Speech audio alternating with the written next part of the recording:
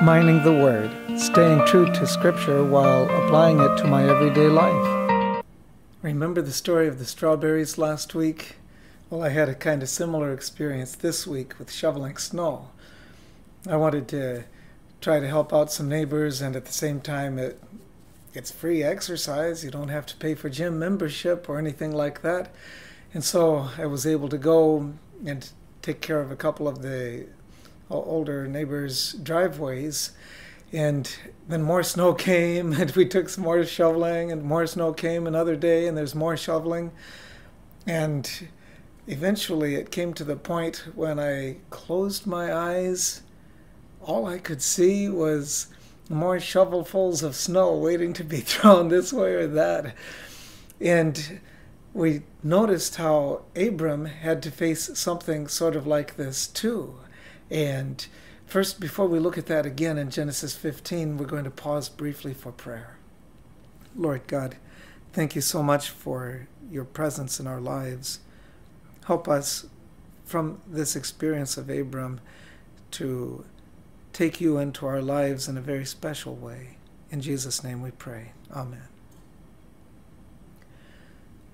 Come with me in your Bibles to the book of Genesis, chapter 15. And we're going to take a look first at verse 1. After these things, the word of the Lord came to Abram in a vision, saying, "Do not be afraid, Abram. I am your shield, your exceedingly great reward." Abram, at this point, he probably, when he closed his eyes, had these searing images of what had happened way up there by Damascus when he and his 300 the dedicated ones of his household had gone with his allies, the neighbors, Mamre and so forth, and as they rescued Lot and all these others who had been conquered by the enemy kings, he would have seen things, heard things, smelled things, felt things that would have left terrible images in his mind that he would have to have burned into his mental thought processes for the future. And now to hear from God the promise that, don't worry, I'm with you. It's like that stuff's back there. But that actually wasn't his main worry. He had something else that was seriously causing him grief and causing him concern. But God did promise him two things. He promised, I'm your shield and your reward. I'll protect you. And I'm there for you. I'm there for you in ways that you don't have to worry about if you're acknowledged or recognized for what you did for others. I am your reward. Well, remember, God had promised him two things. He had promised him before this land and offspring. And so far, there's no child. And so far, there's no piece of land he can call his own. Come with me to verse 2. But Abram said, Lord God, what will you give me, seeing I go childless, and the heir of my house is Eliezer of Damascus? Then Abram said, Look, you have given me no offspring. Indeed, one born in my house is my heir. Abram comes up with all kinds of bright ideas, trying to help God along with keeping the promise about the offspring. Remember the two, he's promised land and offspring. So way back in chapter 12, we have the inferred idea. We see him going out with Lot, his brother's son. And so as he takes his nephew Lot, he's possibly thinking, this could be my offspring. At least it's part of the family. I'll take him. Well, he doesn't come right out and say it, although we notice when we get to chapter 13, that doesn't work out so well for him. In fact, in chapter 13, he has to tell his nephew, look, we have to separate. The land can't bear us all. So then he comes up with bright idea number 2. And that's here in this chapter, chapter 15. Come with me to verse 3. Then Abram said, Look, you've given me no offspring, and indeed, one born in my house is my heir. There you have it. Don't have to worry about the fact that my wife and I are too old for children. I'll take and adopt my servant. In fact, we know his most trusted servant, Eliezer, and in fact, down later in chapter 17, he's going to mention him by name. And the people in that area had the practice, when they were childless, of sometimes adopting the most trusted servant to become the heir of the household. Well, notice what the Lord says to him about this in verse 4. Behold, the word of the Lord came to him, saying, This one shall not be your heir, but one who will come from your own body shall be your heir. There you have it. He's not able to take his nephew to be the substitute. He's not able to take a servant to be the substitute. Well, later we see in the next chapter he's going to come up with yet another bright idea, so to speak. And that is, well, how about if, actually he didn't come up with that idea, his wife came up with the idea, and that is, how about if I take her special servant from Egypt, Hagar, and let her be a surrogate mother, and Hagar and I will have a child that will become the child of promise. But we will see again, the Lord will specifically tell him, no, it isn't going to be that one. It's one from your own body. Well, right now, we see that the second bright idea in verse 4 was not accepted. So come with me to verse 5. Then he brought him outside and said, Look now toward heaven and count the stars if you are able to number them. And he said, So shall your descendants be. Count the stars. Come outside. This shows us it's nighttime, and as we go into the chapter some more, we'll see that he's out during the day and the sun will eventually set. And so this is a process that's going through some time, through the starting in the darkness and then into the daylight and on into the night that follows. And God is inviting him to connect in a different way. But notice what that all involves. You have no descendants, but look, just like you can't count the stars, people won't be able to count your descendants. Instead of telling him how, God merely says, it's going to happen. He keeps reiterating, this is my promise. It will happen. Trust me. Come with me now to verse 6. And he believed in the Lord, and he accounted it to him for righteousness. He believed. This passage here becomes a very key passage for later writers, including the Apostle Paul. He especially came back to quote this again and again in the letters that he wrote to other people. And he focused on a special couple of realities.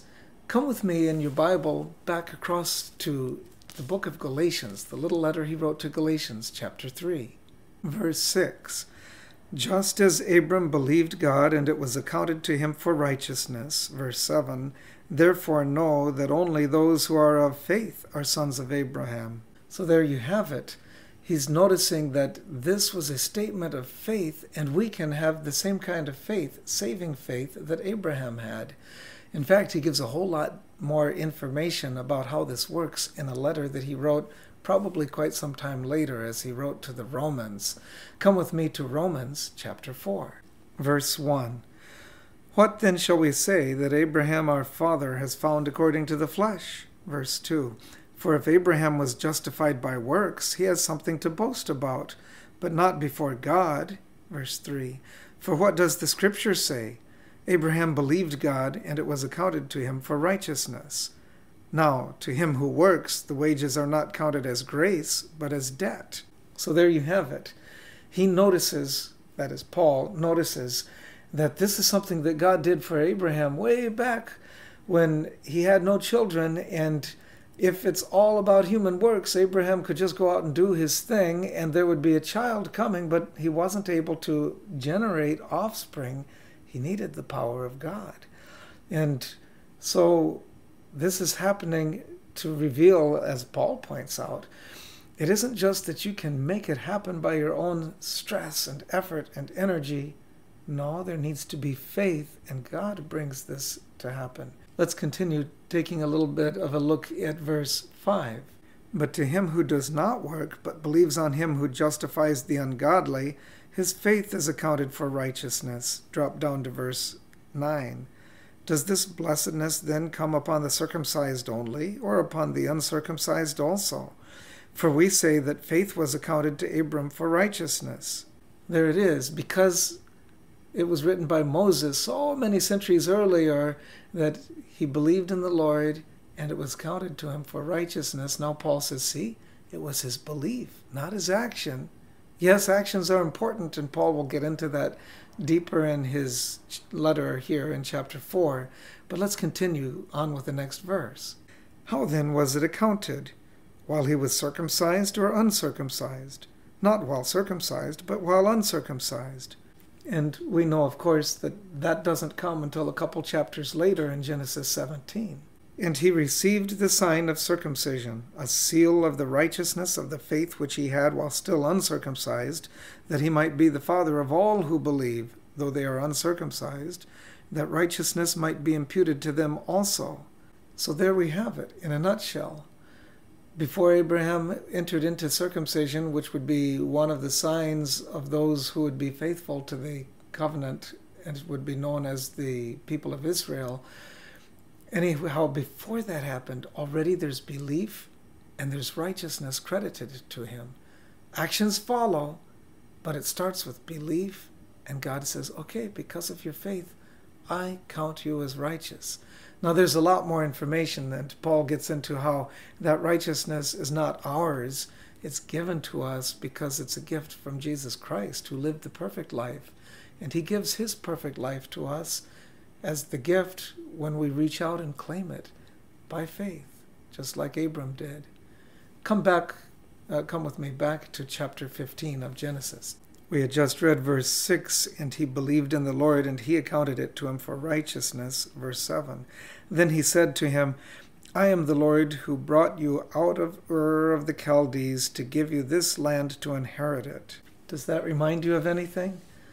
It sounds very much like the way God starts the Ten Commandments years later, as you hear him say, I am the Lord who brought you out of the house of bondage, as you come into the beginning of Exodus 20.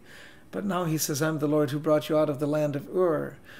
And this begins to be a little bit of a trigger for us to see a pattern of how the Canaanites made very special promises, the very intense promises that we would call covenant. In fact, back in those days, covenants were usually unequal agreements between parties. And on the one side, you have the big, powerful guy that's defeated everybody else, and he's called a suzerain. And on the other side, you have the one that got defeated, and there are many others like him, and this lower one is called a vassal. So in between the suzerain and the vassal, there are these agreements that cannot be broken. They're very clearly laying out what needs to happen, and they start with the suzerain telling, this is what I did for you. And then it moves on down the line to, okay, what do I expect from you? But they didn't just make these as comments. They would take animals and they would cut them in half and put the pieces a bit apart from each other. And then the vassal, the one who has to follow all the stuff, pay the taxes, whatever the suzerain demanded, the vassal would walk in between these pieces showing, okay, I am going to keep this special commitment, this promise, this covenant. I'm going to keep it. And if I don't keep it, I understand I'm going to be like these animals. It actually sounds pretty familiar as you continue reading this chapter. Come with me to the next verse. And he said, Lord God, how shall I know that I will inherit it? Verse 9. So he said to him, bring me a 3-year-old heifer, a 3-year-old female goat, a 3-year-old ram, a turtle dove, and a young pigeon. Then he brought all these to him, and cut them in two down the middle, and placed each piece opposite the other, but he did not cut the birds in two. Does that sound familiar? It sounds very much like the Canaanite agreements, the Canaanite covenants. And they would cut those animals and put the pieces apart, and the vassal would walk in between. Now, it doesn't explicitly say that Abram walked in between, but we can be pretty sure that he would have, because he would recognize, oh yes, this is just like the neighbors would do when they make a special covenant. And they would have the vassal walk in between them. So probably he walked in between, and we noticed that things got a little problematic. It isn't nighttime anymore. He's not out there seeing stars and so forth. In fact, he sees something more difficult than that. Come with me to the next verse. And when the vultures came down on the carcasses, Abram drove them away. Now when the sun was going down, a deep sleep fell upon Abram, and behold, horror and great darkness fell upon him. When I look at that in my Hebrew Bible, that deep sleep is a taradama, and I think, oh, that sounds familiar, because taradama is the same word that Moses used way back in chapter 2 when Adam fell into this taradama, this deep sleep, because God put him into that sleep so God could do surgery, taking out one rib and building a woman from it. But this time, there's something different between what happened to Adam and what happened to Abram. Each of them fell into the deep sleep, but what's the extra thing that Abram had to face? Verse 12, after it said, the deep sleep fell upon Abram, and behold, horror and great darkness fell upon him. Adam didn't have to face that horror and great darkness. Yes, darkness came eventually as Adam experienced night and day and sunrise and sunset, but this was a horrible, chilling kind of feeling of foreboding that came upon Abram. And in the middle of that challenging piece, God was preparing him emotionally to see what's going to follow many years later. Come with me to the next verse. Then he, that is God, said to Abram, know certainly that your descendants will be strangers in a land that is not theirs, and will serve them, and they will afflict them 400 years. And also the nation whom they serve I will judge. Afterward they will come out with great possessions. That wasn't the kind of news Abram would want to hear. That's difficult, discouraging, unpleasant, but it's good to know in advance. And as he could look way down into the future, it showed God's love in a different kind of way. This is what your people will face. They can know about it in advance. They don't have to be caught unprepared. But it's also kind of a picture of what people would face beyond the people of Israel. In fact, while they would have a specific amount of time, the 400 years of this mess going on, these things would happen again and again through history, as God's people would be oppressed by those who did not believe like they did, who did not care about the Lord that they served or followed. People would oppress God's people. Others outside of God's realm would oppress God's people. But the good news is God steps in at some point in history, just like he did with the Egyptians, and he punished them for what they had done. Now, some of you are taking time to see similar things that Isaiah predicted many years later, as Assyrians would come in and deal with the northern kingdom, and later Babylonians would come and deal with the southern kingdom. And in each case, God mentioned, yes, they're coming in as a punishment for what went wrong with my people, but I will also judge those nations that punish you, because they've got their own problems. And Isaiah tells some very specific details of that. But here, all the Lord reveals, as you look down again with me here at verse 13 and 14, we see verse 13, God's people would be afflicted and have to serve. Also, verse 14, the nation whom they serve I will judge. Afterward, they shall come out with great possessions. So God is fair. God will deal with this. It doesn't look fair. For years, the Jews could look up and see the oppressors, the Egyptians, and think, why would you let them do this to us? We are your people. But the day was coming when God would set this straight. He would make it right. And his own people would go out with great riches that would be given to them by these same oppressors. Verse 15, now as for you, you shall go to your fathers in peace. You shall be buried at a good old age. Well, I don't know how encouraging that is or isn't. At this point, Abram still is in his 90s, and he's going to live to be 175. So yes, that's a good old age. And perhaps the day would come that he'd feel, yes, I've been around long enough.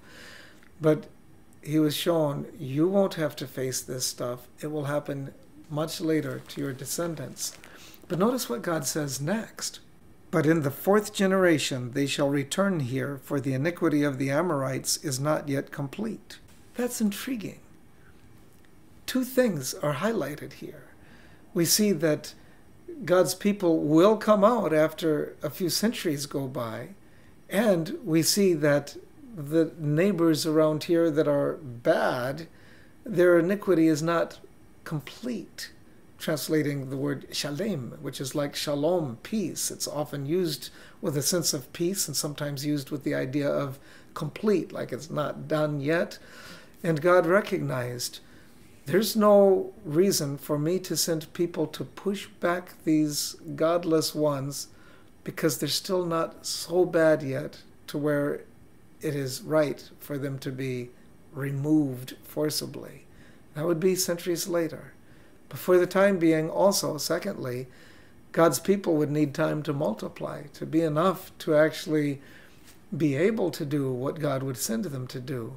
So centuries would go by, 4 centuries, also called 4 generations, which we're not going to get into right now. I'm not going to take time to try to explain the nitty-gritty details, but it likely is a look at the 4 generations are the time actually in Egypt.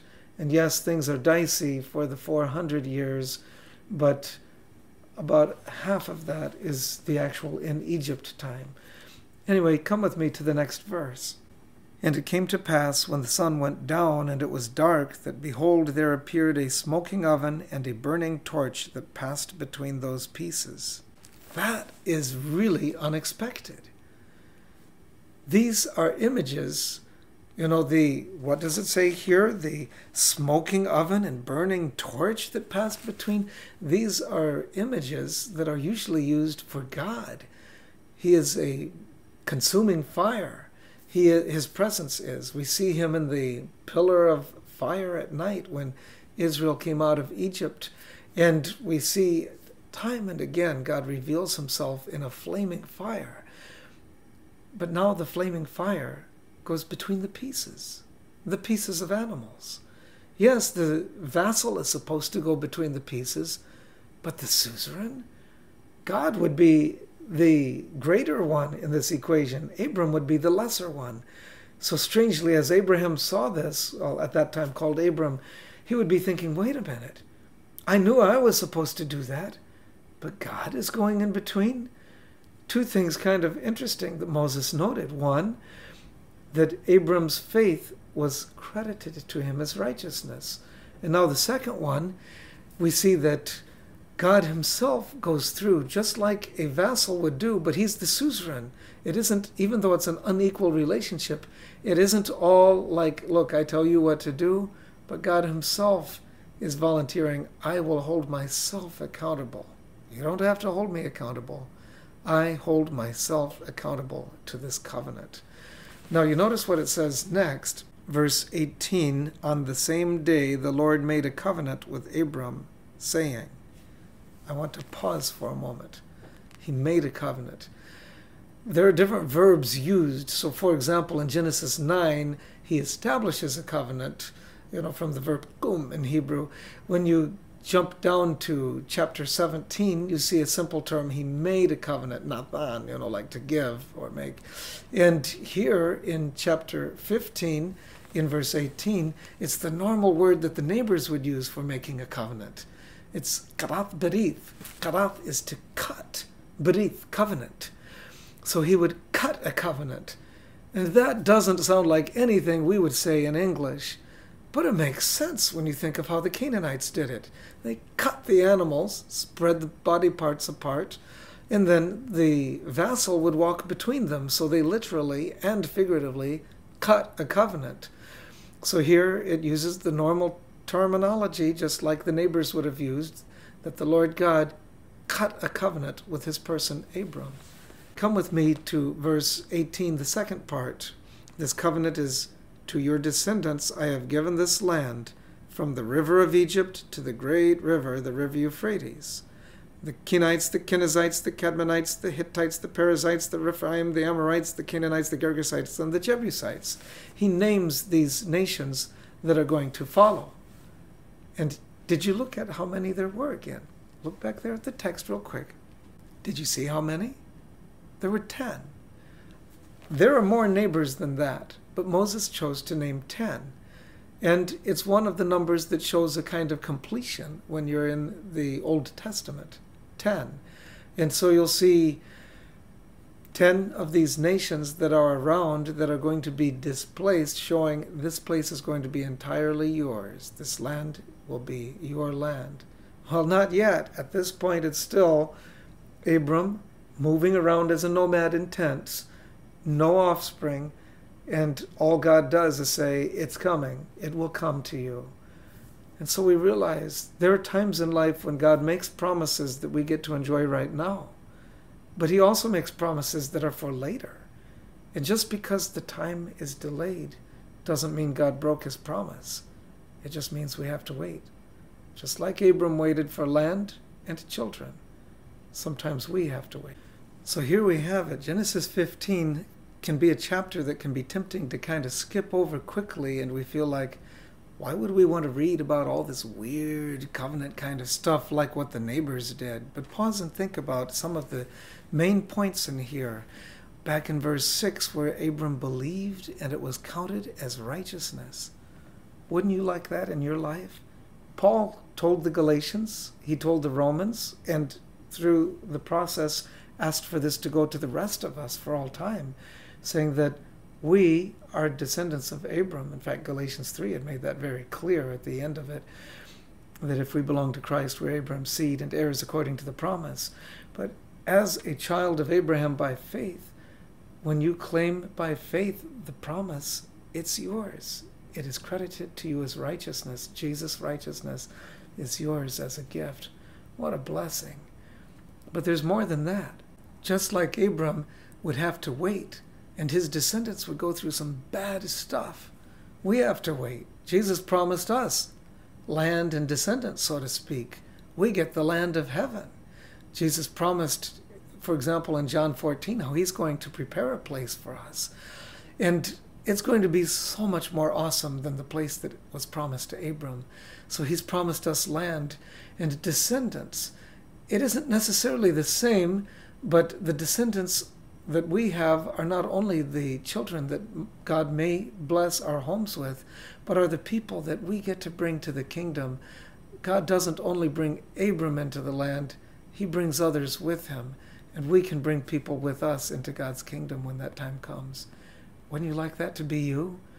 I would.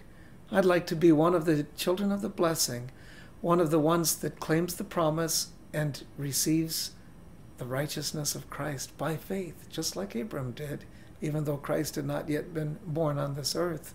By faith, Abram claimed that promise. Think about it like this.